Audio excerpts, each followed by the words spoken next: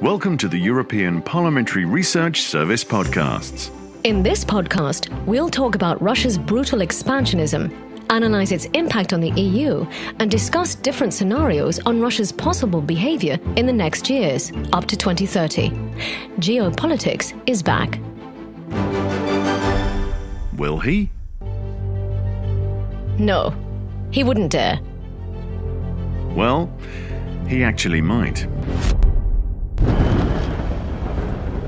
Doubts about Putin's real intentions in Ukraine were quickly dispelled on the 24th of February, as he announced a special military operation to, in his own words, demilitarize and denazify Ukraine.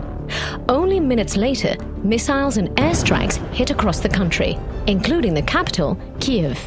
A full-blown invasion had begun. In response to this unprovoked attack on Ukraine, the EU, together with its allies, agreed on massive sanctions, including an oil ban, to hit its economic base, maximize the political cost for Russia's political elite responsible for the invasion, and cripple the Kremlin's ability to finance the war. And what's more, agreed on €2 billion assistance to the Ukrainian armed forces under the European Peace Facility. The war on Ukraine is the latest manifestation of Russia's revisionist policy over the past decade, but not the only one. In 2014, it seized and illegally annexed Crimea and, encouraged by the shy international response, orchestrated a series of pro-Russian uprisings throughout the south and east of the country, prompting a war between Ukraine and Russian-backed separatists in the Donbass. In response, Russia's G8 membership was suspended and political dialogue with the EU and other world democracies was brought to an abrupt halt. EU member states agreed on some sanctions, but that didn't stop Putin. Early in 2021, he began to amass troops on the Ukrainian border, raising the first alarms in both the EU and NATO.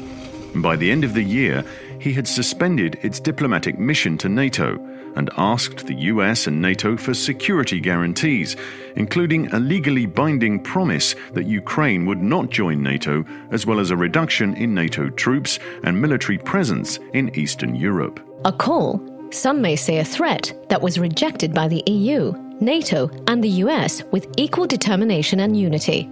Another setback for Putin, but that didn't stop him either. Truth is, Russia has increasingly been using hybrid warfare tactics to gain strategic leverage. In the autumn of 2021, it masterminded an artificial migrant crisis at Belarus's border with Poland to destabilize the EU. And it's using disinformation and cyber warfare to undermine Western democracies.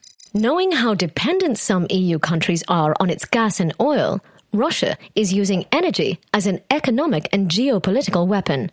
So, what risks does this pose for the EU, and how should we go about them? Well, energy price volatility and supply shortages pose a serious risk for the EU. There are things that can be done in the short term to dampen shocks and protect consumers, as we're seeing now.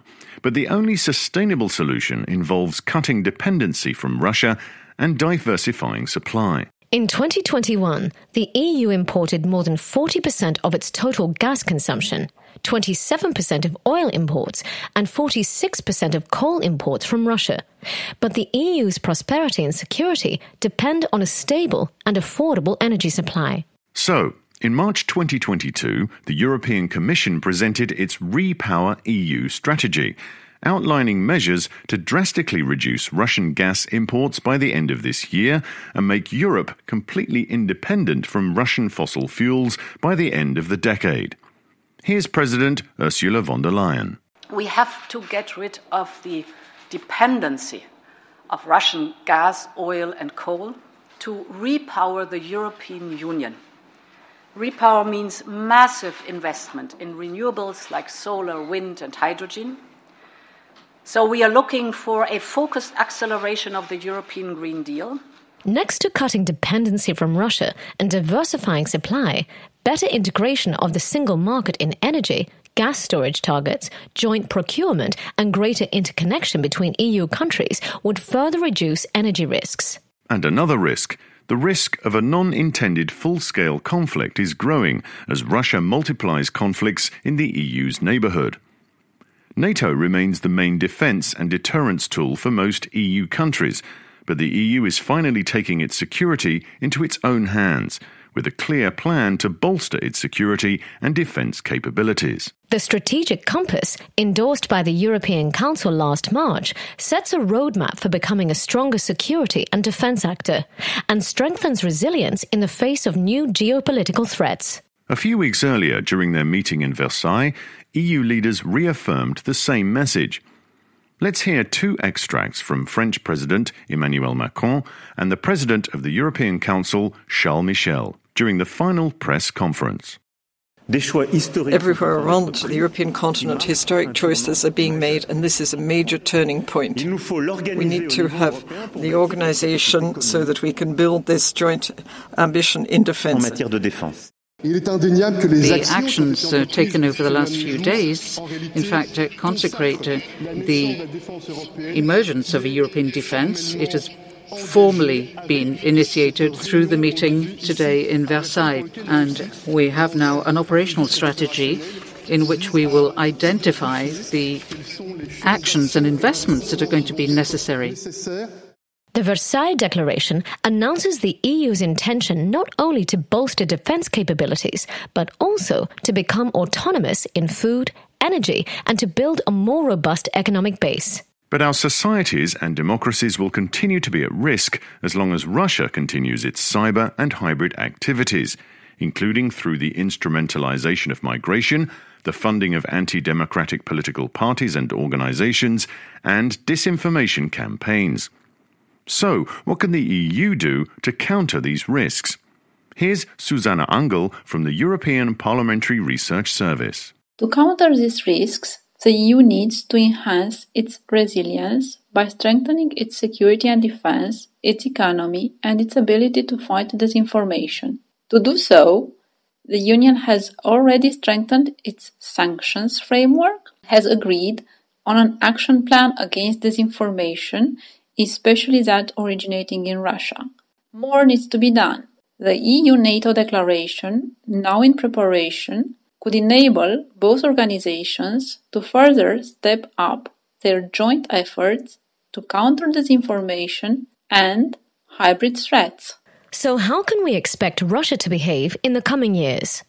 Let's analyse 3 different scenarios, based on how far in the direction of conflict, or cooperation and democratization, or more authoritarianism Russia decides to move.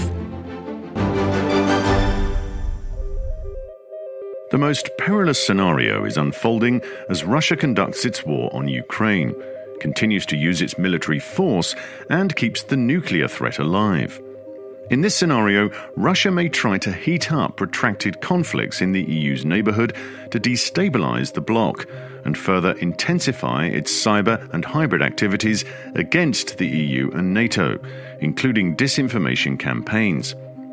Damaged by the massive sanctions imposed by the EU and the US, among other countries, Russia would become even more centralised and authoritarian. In this scenario, the EU would continue dealing with a massive influx of Ukrainian refugees and pursue its strategic autonomy goals in the economy, energy, and security sectors, and keep a close eye on the evolution of the war and its spillover potential.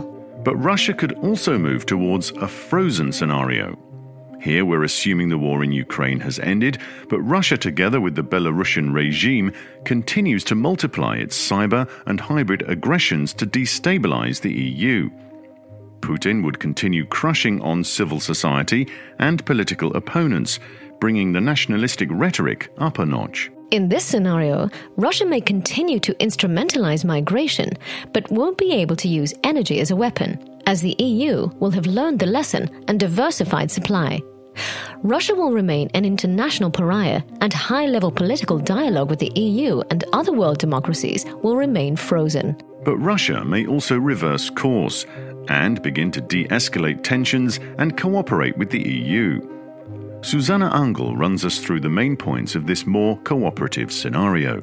As a consequence of the war, Russia goes through a severe economic crisis which endangers the regime's survival. Domestic pressure triggers reforms, possibly democratization. In this context, Russia abandons its revisionist policy, agrees to cooperate with international justice on the investigation of war crimes perpetrated in Ukraine, and calls for the reopening of the high-level political dialogue with the EU and democratic countries worldwide.